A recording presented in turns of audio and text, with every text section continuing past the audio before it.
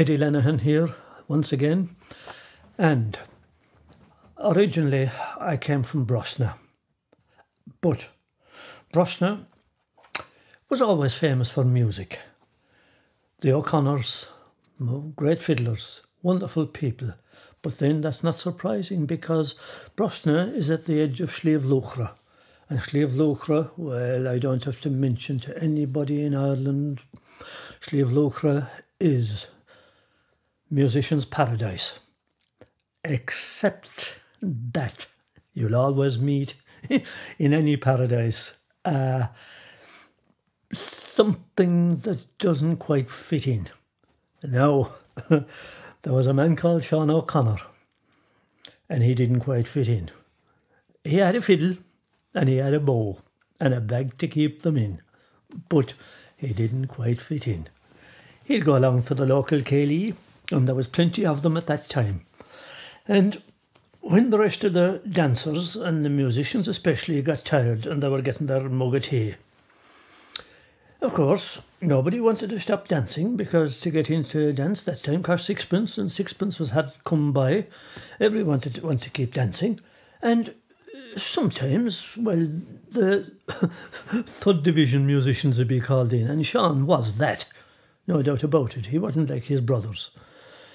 And he didn't realise that. Nobody wants to be thought, well, think themselves third class. So up he'd get and play and play and play, except it wasn't quite playing, it was scraping.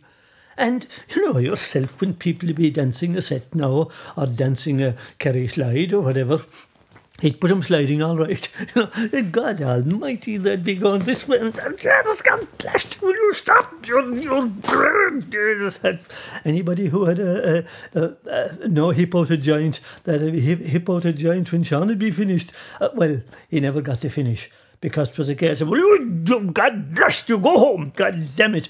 And many is the night he got a kick in the arse out the door, go, God, go out of it. And that was tough. That was tough. It mightn't happen now. You'd be asked politely, well, to go about your business, please. He got cut by the scruff of the neck and kicked the arse out the door many a time. And tough to take in your own place.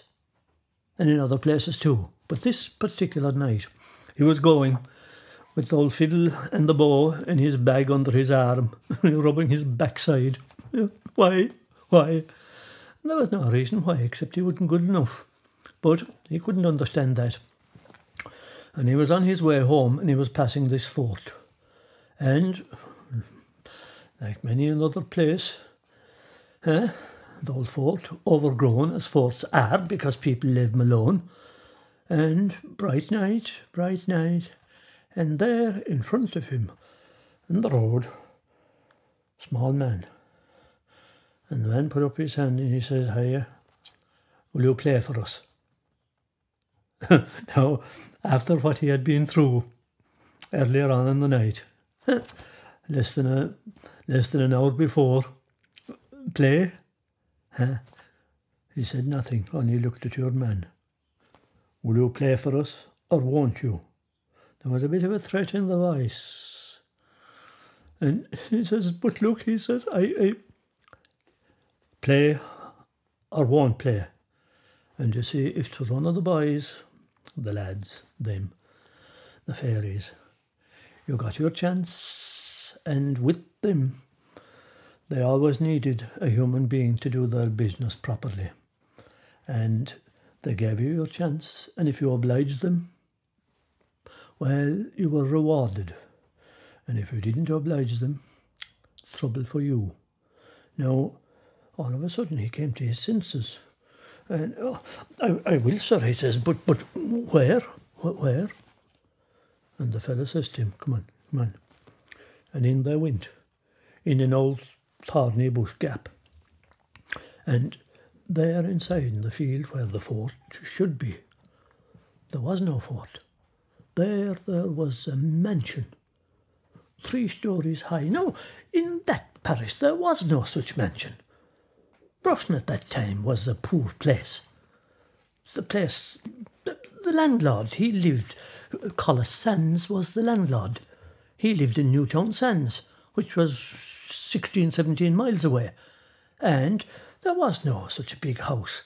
But there was the big house, 3 stories high, and lights blazing in every window. But there was silence. And here was a driveway up to it now, white driveway, straight up to the house. Now, I tell you, he began to get a little bit frightened, Sean. But the small fella says, come on, they're waiting. There was no way out now. Where could he go? So on he went with the small lad. They came up 3 steps up to the doorway. Up the 3 steps. And there stood another small fella, dressed in old-style clothes, knee breeches. And he showed them into this long hallway. And now Sean was looking around him. Chandeliers, fine furniture, oak furniture it looked like. No, he was a poor man. He only lived in a thatched house. And he was thinking, like you or me might go into the Gresham Hotel. Jeez, what am I doing here? Especially if you had the money to pay for your dinner. How am I going to escape from here? So he was led down the hallway to these 2 big doors. Doors were opened inwards, and there was this huge hall. And inside, a crowd of women on one side, men on the other. And it was just like the church used to be in the old days. Women on one side, men on the other, before the Vatican Council. And not a sound. They turned back to stare at him. And you know yourselves now, that it is a very uncomfortable thing in the silence of any room to have people staring at you, but no word spoken. And the small fella said, go on, play. And there above the top of the room he could see what looked like a low stage and 3 chairs. Obviously where the musicians were supposed to have been, but they hadn't showed up. Now, he walked up between the women on one side and the men on the other. And I tell you, he felt uncomfortable because there they were staring at him, no one speaking. And his poor fiddle in the bag in his hand. And of course, he knew now that to have to play for a crowd like this, and the women in their long dresses and the men in their fine silk clothes with their knee breeches, these were gentry. These were rich people in their fine house. And he was, how would he keep these people happy after he'd been booted out of his own place? But up he climbed onto the stage and into the middle chair. And it was only when he looked down, and now looking at these people staring up at him, he got frightened, as I'm sure you would or I would. But he took out the fiddle anyway, and he risen it up, and he started, expecting now every minute that people would start firing things at him. But he started playing, wondering, oh my God, what's going to happen to me? But the odd thing was, no. The men looked at the women, and the women looked at the men, and out they came onto the floor, and they started dancing.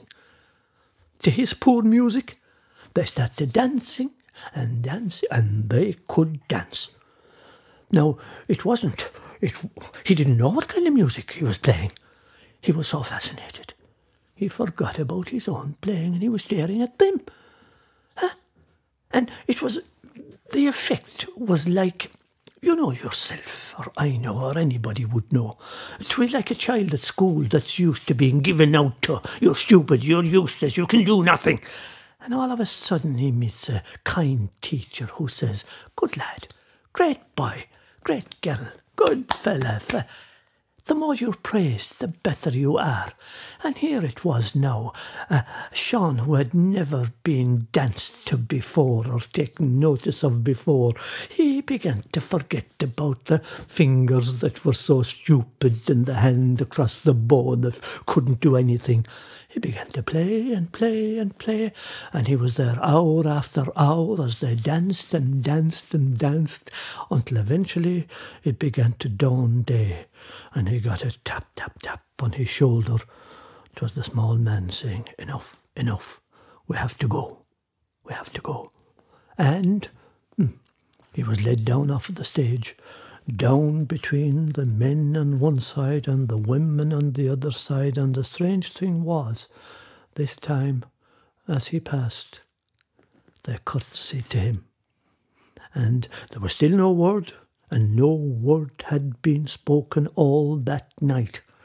But they smiled at him as they courtesied, the men on one side and the women on the other side. They smiled slightly at him as they stared at him. And he was led out the two big doors, out of that big ballroom, down the hallway, out the main door, down the 3 steps and down the white road, until he came to almost the main road, the public road at the gap. And he was just about to go out when the small man said, "Thank you, and you must be rewarded for what you did to us this night and for us." And Sean said, "I don't want any reward. I'm so delighted that for once I didn't get a kick in the..." And he was just about to say arse, but out of manners he said, "On the backside." "No," said the small man, "you have to be rewarded for what you did for us. Here, give me the fiddle." And Sean took out the fiddle and the bow.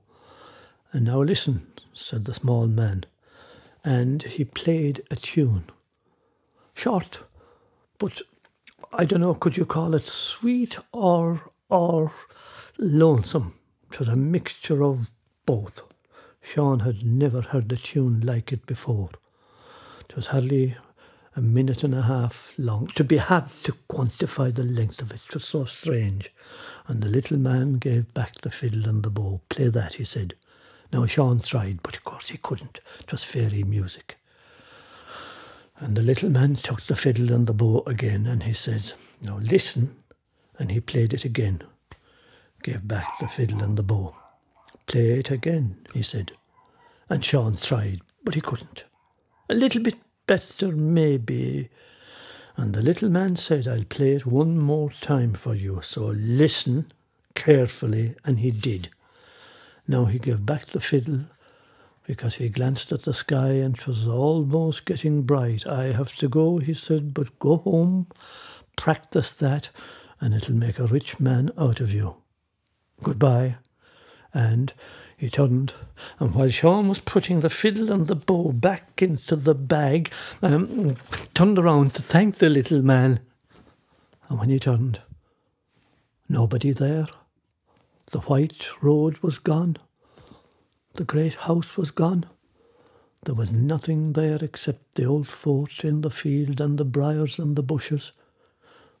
But he knew it was no dream, because in his head he could hear this strange music, strange music. So he hurried home anyway and went in. No, the door was open, of course, because Irish people were honest that time, not like today. But of course, the other side of it was every door was open that time because nobody had anything to steal. In he went. He sat down by the fire, took out the fiddle and the bow, and he started to play this strange music. Now, he didn't get it quite well at the start, but he played it again and again and again, and it was better he was getting at it.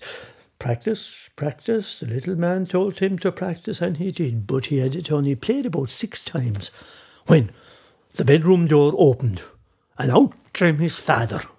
Big, strong man. Out he came in his shirt.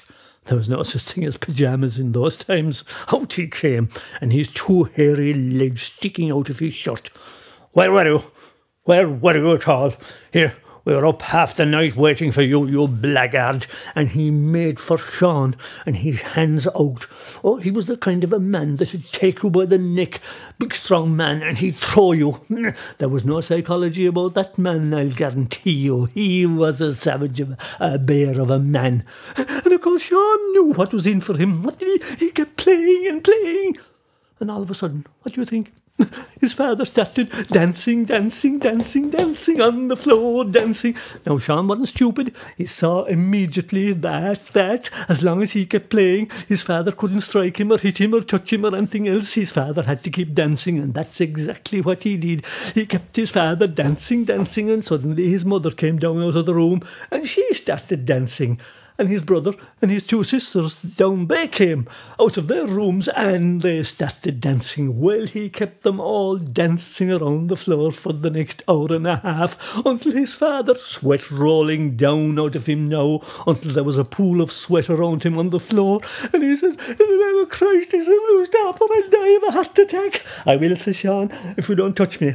Don't lay a hand on me." "All right," says the father, "I won't touch you. Only stop that cursed music." And Sean stopped, and down collapsed the father and the mother too, down on the floor.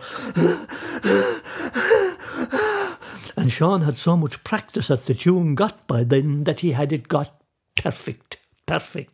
Now, he remembered, of course, what the small man had said.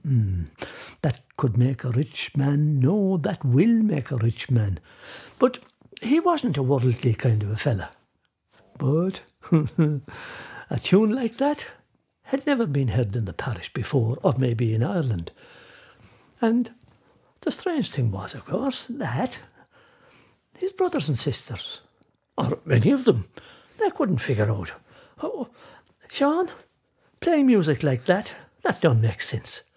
Wasn't he always an Amadan of an Egypt? He couldn't play nothing.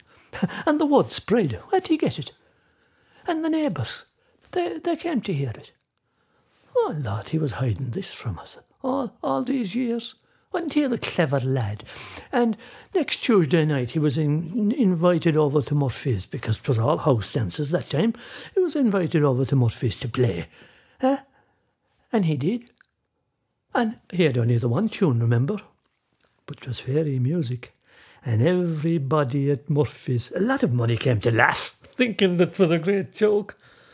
But the one tune that was played all night, the people that were listening, they were thinking, of course, that it was a different tune, different tunes that they were hearing all night, even though he was only playing the one tune. They were fascinated. A man with such a big repertoire as that, even though they didn't know the word repertoire, that he had so many tunes. Where did he learn them all? A mysterious man entirely. He was invited the next night to Sullivan's. But Fat, he says, "No, hold on a minute, boys, hold on. I wasn't keeping all my tunes for nothing. It was going to cost you a shilling this time." Now, a shilling was a fair bit of money, but they were prepared to pay it. And the word began to spread. And the word began to spread over to Mulcahy's and roaches and this and that. And yes, for a finish, people were climbing up on the roof and looking down the chimney and listening below on the haggard. You couldn't get in the gate for a finish if you went up to 2 shillings and a half a crown, 5 shillings. A week's wages at the time. They were coming from Cashel Island, they were coming from Cordell, they were coming from Abbeyfield, Kilmorna, they were coming from Newcastle West for a finish, even from Rathkeil. And he made a fortune. Within a year he was able to buy a field. Within 2 years he was able to buy 3 fields. Within 3 years he was able to buy a farm. It went on and on. He eventually ended up one of the richest men in that parish. And his people are still there today, and all because he did the fairies a favour. Don't it just show? Be nice to the good people, and they'll be nice to you.